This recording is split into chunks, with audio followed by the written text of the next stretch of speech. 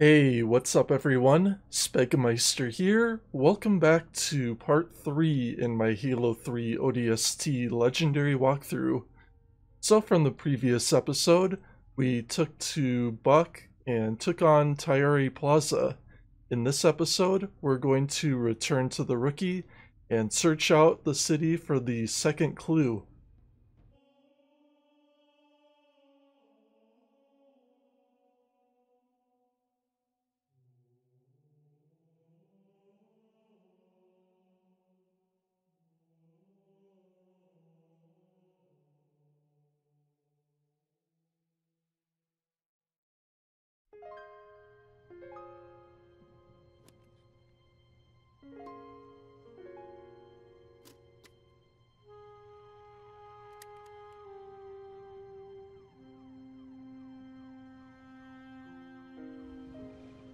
Alright, so heading out from where we found the recon helmet, now we're gonna set out to find our next squad member. So the route that I'm gonna follow for this is that I'll exit the building here, head out into the street, head through this blast door, and we're going to backtrack a little bit through the end of where we finished Tayari Plaza. And we'll continue down this path. Head through this area, and then through another set of doors. That'll take us right to Uplift Reserve.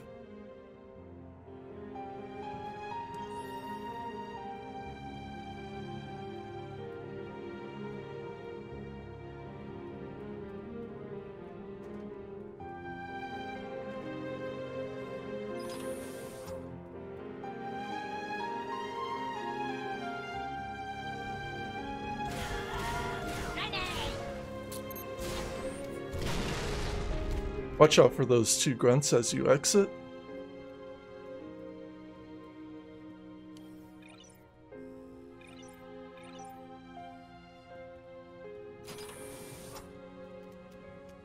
So just like in the intro to the game, once again you'll see signs that are going to direct you in the way that you need to go.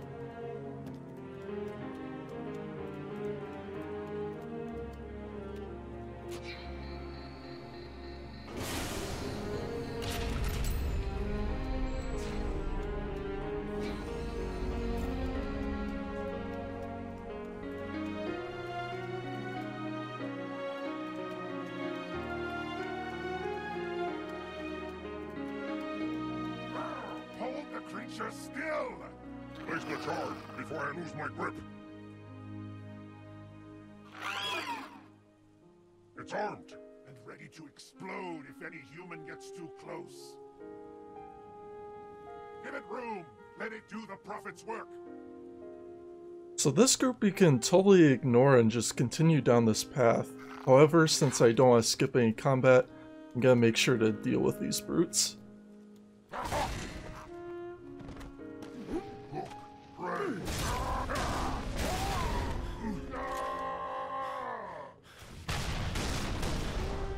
Under ideal conditions, you can try to stealth kill all these brutes, but in my case I alerted one of them too early, which then caused the other two to turn around. You may have to improvise a little bit in order to deal with these brutes. I would definitely recommend having a sticky grenade out.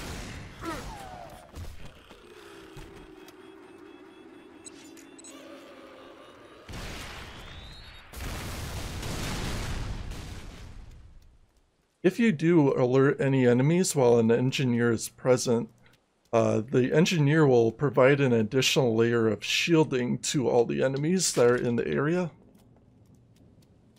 In some cases it can be really useful to take out the engineer, but there is a separate achievement in the game to not kill any engineers while playing as the Rookie.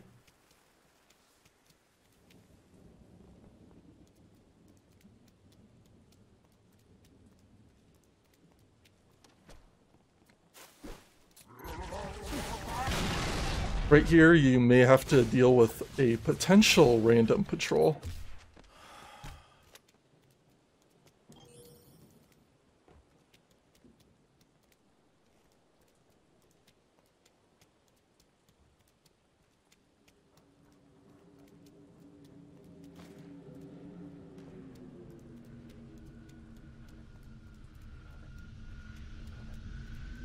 Now as you get to this part, a phantom will leave off some reinforcements in that side area. I am going to ignore it since it's off the beaten path.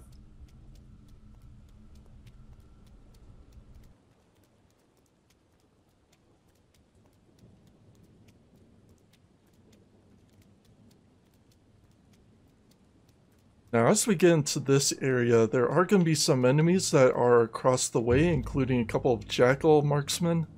But the important enemy that I want to deal with first is this brute down here.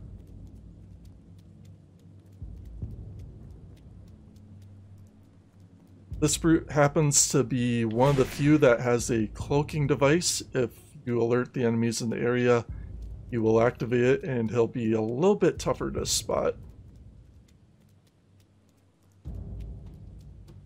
So with him down, and assuming there aren't any random patrols, I'll move up and deal with the enemies over here.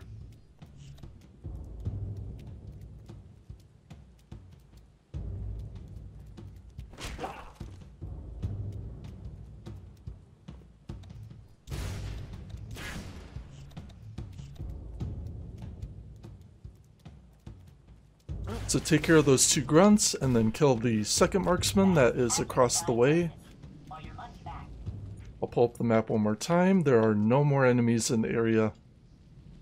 Sometimes there is a chance that I would see a random patrol spawn somewhere behind me, but that didn't happen this time. In case I don't have a firebomb grenade, I'll collect one in this corner. That is one really cool thing about this part of the game. There are some useful items if you do a good amount of searching. Now right before we go and collect our clue, there is one enemy that I need to deal with here, and that is the sniper. There he is. Took a few shots to the head, but no big deal. In some cases, if you don't see him on that rooftop, he'll sometimes be above the weapons cache to my left, and in other cases, he could be on this rooftop.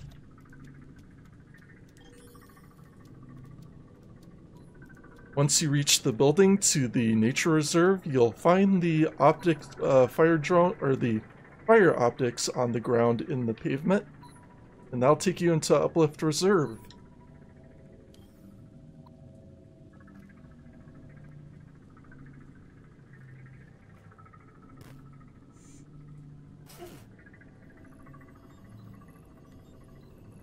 You're from Mickey, Dutch?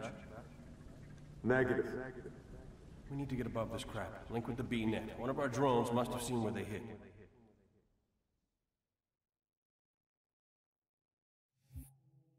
Alright, and that is going to be a wrap for part 3 in my Halo 3 ODST Legendary series.